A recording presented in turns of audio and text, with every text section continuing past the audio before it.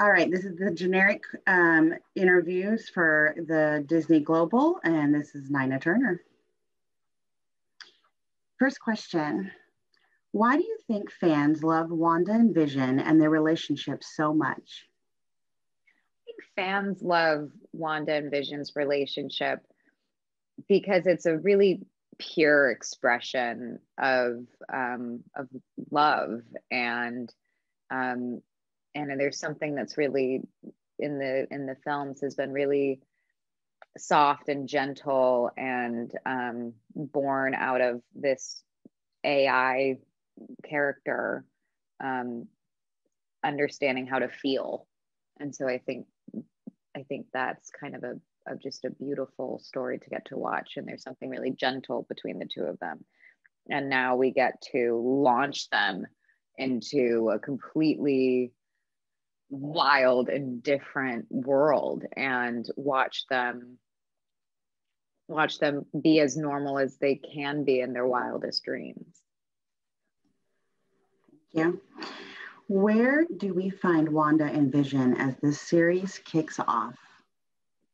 We find as the series kicks off, Wanda and Vision living in the suburbs as two people in a relationship, and they are just trying to pass as normal as possible and hope that no one discovers their secret of being superheroes.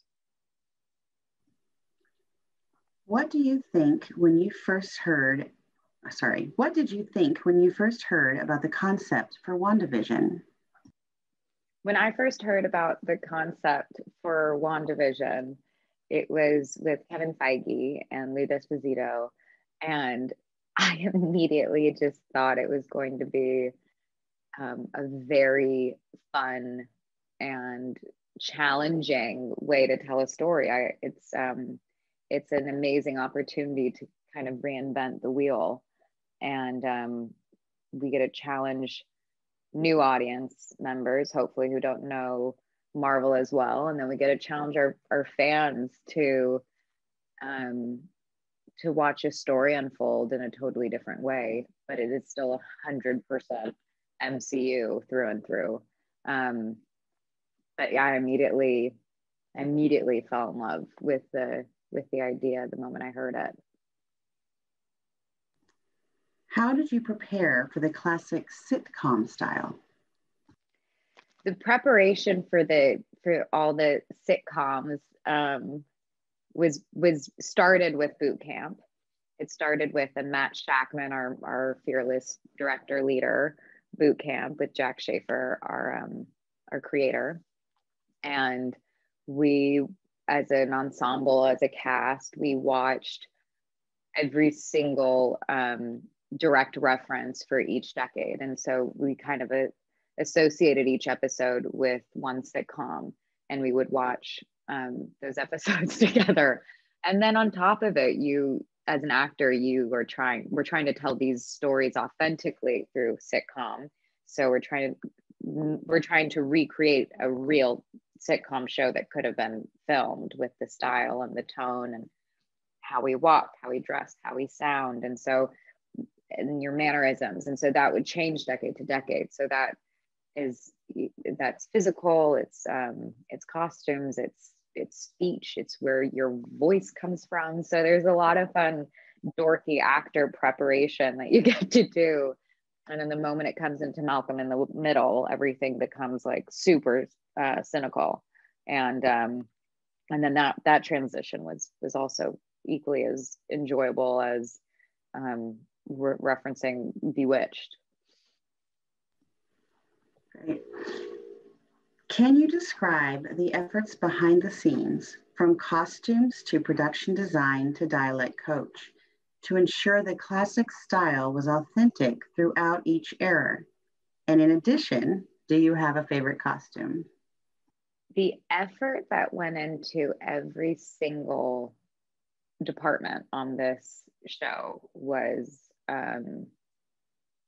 beyond anything I had seen. The thing that's so lovely about being a part of the Marvel universe is we the amount of time that is put into and detail that's put into our sets, that's put into our costumes, it's all it's some of the best craftsmanship that I've seen on a set ever. And it always continues to blow my mind in many ways. And then to take all that craftsmanship and really make it specific to every single decade. It was beautiful to watch, to pick out these vintage fabrics, and even just building the underpinnings of the costumes, to think about the wigs and the different cuts you had to have this certain type of curl level, and the different you don't even think about this, but the different types of false eyelashes that you'd wear, the shape of the nails. Like, there's so much detail that went into what you see, and even like the love that went into our set design and our props. We have one plant that Catherine brings over in the first episode, and that plant grows in every single episode, and you maybe would completely miss it, but it's there. So there's just all this, like, and our props guy, like Russell, he puts all these Easter eggs all over the place for our fans. And so the whole thing's just been kind of miraculous to watch it all come together. And I think it was one of the hardest jobs for every person on this show, because of having to change so many decades. You don't just have like one decade that you can rely on. Just even doing exterior scenes, and how the picket fences have to change and the flowers have to change. So you just don't think about those things. I would say my favorite costume was the 70s, because I loved wearing a pregnant belly. I just thought it was so funny to watch, just like a dress spread and then have two legs sticking out from the bottom. So I think that was my favorite costume. Okay, that's great. Let's do this one again. How did the 9-episode series format allow you and Paul to explore your characters? The 9-episode format of our show allowed for so many in-depth realizations for both my character and Paul's character.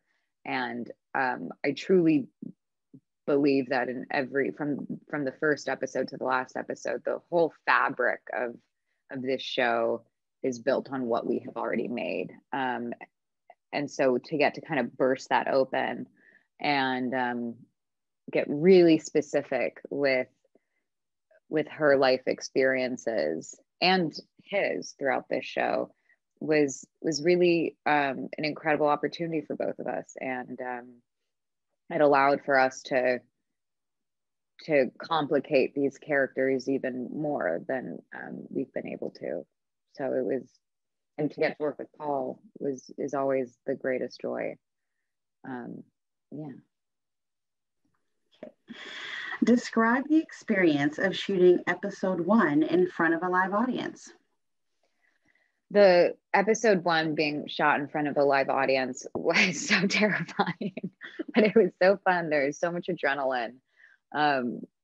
It was a perfect way to thrust us into sitcom land. It really ripped the Band-Aid off. And it was complicated though, because it's not like theater. You're not playing to an audience, you're playing to the camera, but there is an audience that you kind of want to play to. So it confused my brain a bit, but it really launched us bravely into full throttle sitcom mode. And it's an experience I'll never have again, I don't think.